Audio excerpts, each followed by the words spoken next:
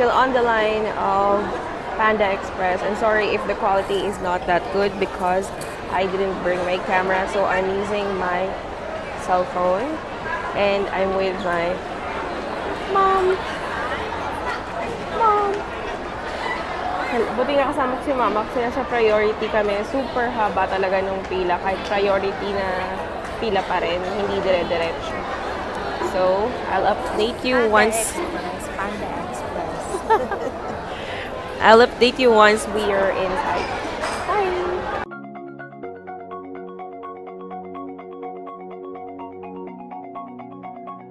Panda Express, and here's their menu. You can see the entry choices,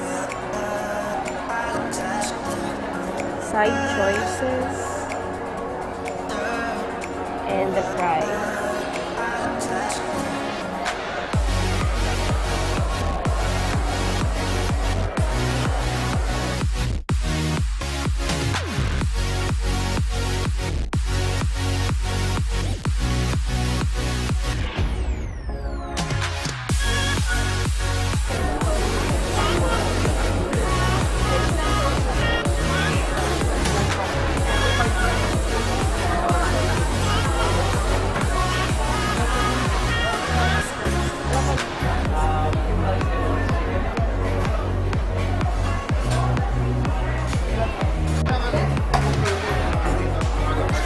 Famous orange chicken.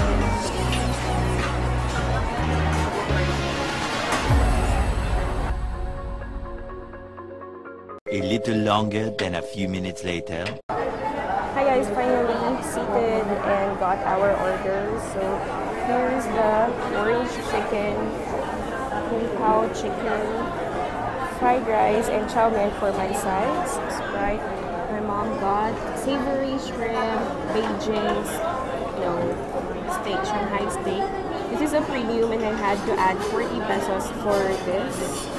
And just fried rice. It's not that much. Hindi ganun kalaki yung serving. Unlike siguro kung take out, mas madami. So medyo disappointed, but let's try. First try of orange chicken.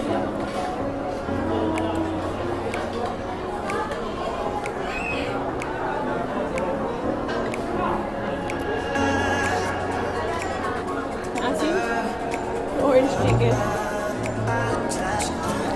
Orange chicken. Shanghai steak. Premium item, so kailangan mag-add ng 40 pesos.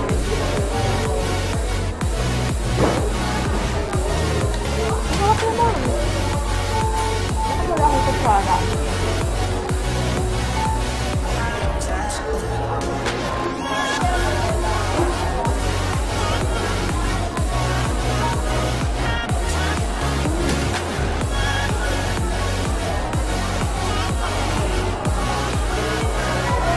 Hindi naman tingnan nila, mahalat.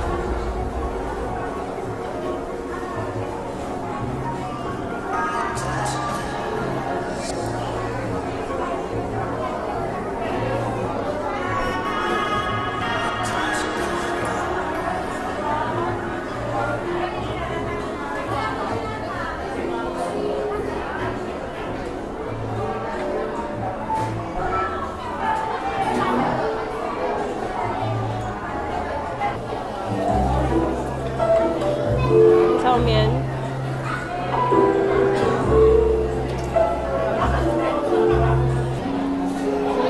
Chicken.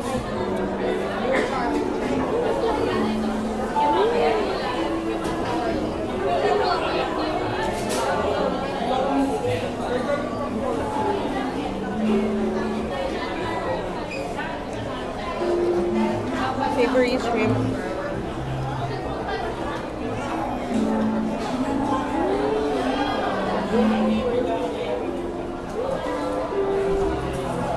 Sobrang sarap ng shrimp.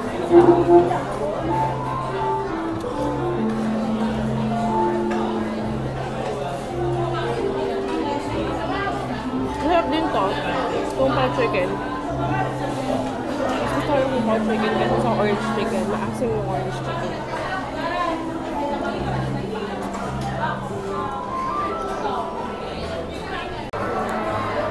So someone came to our table and asked us to pick one. My mom got this large cola, but we already have drinks, and I had this advice or something. Anong nagustuhan mong pagkain dito sa Panda Express? Savory shrimp. Bakit? Kasi, oishi.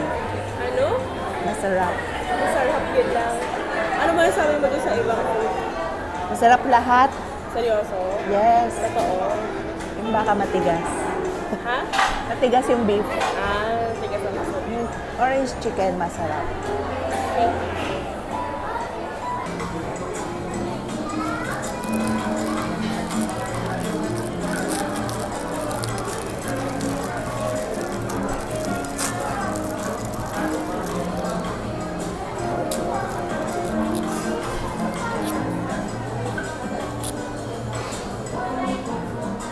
Be open to new experiences.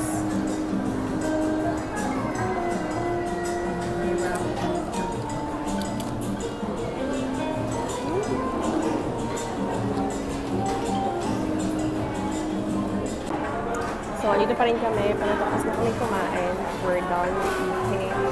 And looking forward to my review. Feeling ko, tama nga si Kuya. Kasi yung Kuya ko nakakain na siya sa US. Na Panda Express. Masyadong ang hype yung orange chicken. Naasiman ako. Siguro kasi hindi ako mahilig sa maasim. I'm not into sour food. Any sour stuff. Pero, masarap yung shrimp. Nagustuhan ko yung savory shrimp. Yung kung pao chicken. And, ano pa yung isa? Shanghai steak. Pero hindi nagustuhan ni Mama kasi matigas daw. Pero malambot naman siya for me. So, kung worth the pila, hindi masyado. Pero hindi mo na kami pumila ng 2 hours or 3 hours. Kasi, priority yung mom ko. Pero, okay lang. So. Just for the experience.